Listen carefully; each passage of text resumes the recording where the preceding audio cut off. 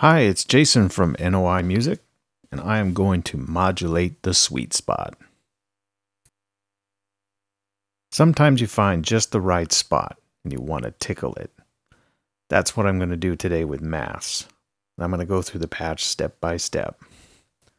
For this video, I'm going to assume only two things: that you have a maths and something you want to modulate.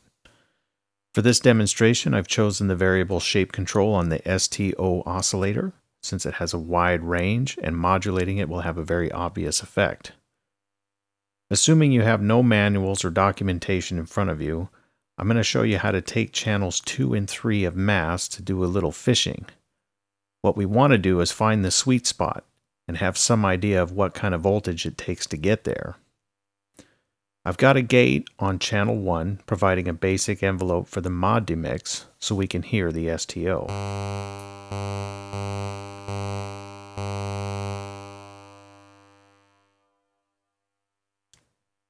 The shape control on the STO has its own dedicated knob and a CV input. The sweet spot I'm going for is somewhere near the end of the control.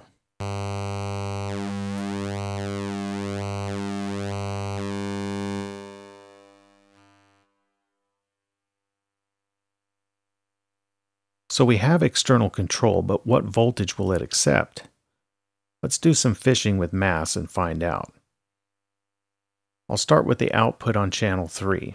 With nothing plugged into the input, adjusting the dial for channel 3 will output 0 volts at 12 o'clock, positive 5 volts fully clockwise, and negative 5 volts counterclockwise. I'm going to patch the output of channel 3 to the shape control and see what happens.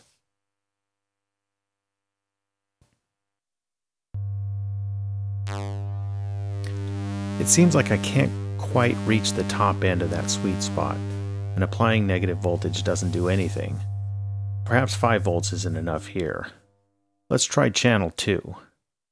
Channel 2 functions the same as channel 3 if no input is connected, except instead of outputting negative and positive 5 volts, we have 10.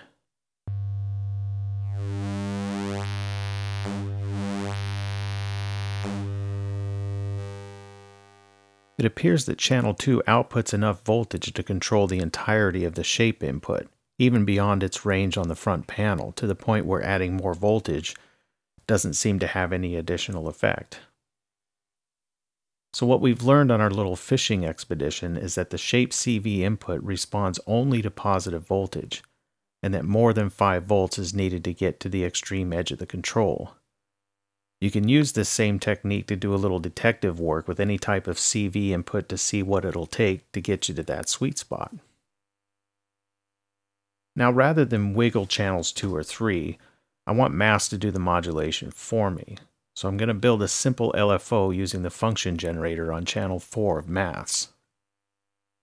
Everything from these blue knobs to the right represents channel 4 of maths, just as everything from these blue knobs to the left represents channel 1 of maths. These are your function generators. The big buttons on channels 1 and 4 are for cycling. This will trigger and re-trigger the function generator over and over in a loop, making it into a complex oscillator. I'm not going to dive into every feature of this function generator in this video, but I will set up a simple LFO that I can use to modulate the shape control, and I'll show you how to offset it.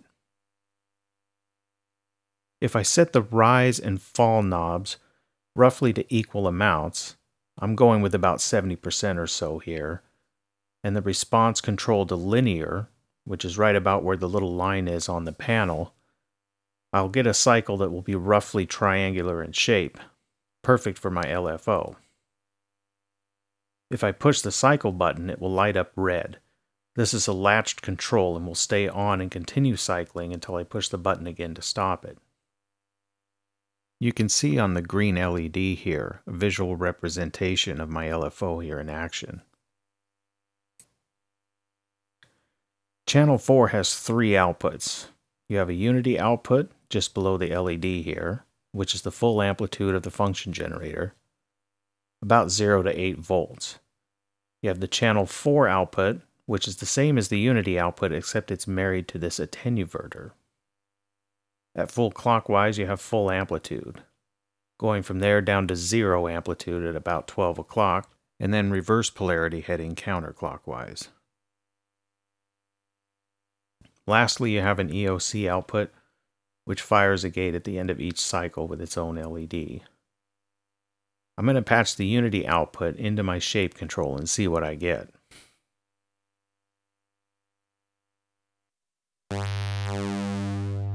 It's modulating the control as I expected, but at full amplitude the range is too wide. Let's plug into the channel 4 output and use the attenuverter.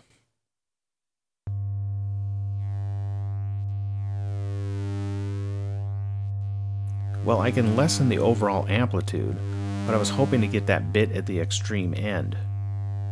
So essentially I want a lower amplitude of my LFO, but offset it to get to the far end of the shape control, the sweet spot I found earlier.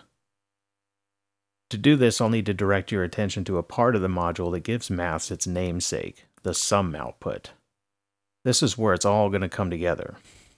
The sum output is literally channels 1, 2, 3, and 4 all added together. And by channels, I mean the ones controlled by all the attenuverters that run down the middle of the module. The unity outputs of the function generators are separate from this sum, and any channels that have something plugged into their output, like my envelope on channel 1, are taken out of the sum. This way you can use a couple of channels to do voltage math, and leave the remaining channels for some other function without contributing to the sum. I'm going to set all of my attenuverters except my envelope at channel 1 to 0, which is 12 o'clock. I want to start at 0 volts and work from there. The LEDs at the bottom will show you if there's positive or negative voltage present at the sum. I'm going to use channel 2 for a voltage offset, and my LFO on channel 4 for modulation. This will get me to my sweet spot. If you want, you can patch a dummy cable into channel 3 to make sure its attenuverter is not contributing to the sum. Channel 1 is currently in use, so the only things being added to the sum are channels 2 and 4. I'm going to start up my oscillator again, patch the sum into the shape control, and dial up channel 2. I'm increasing the minimum voltage for my modulation.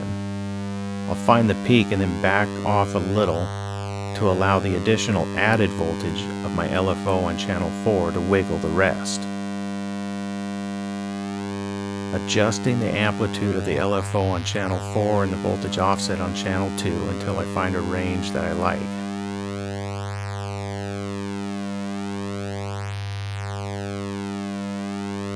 The voltages are added together, and now I'm modulating only the upper end of where my sweet spot is.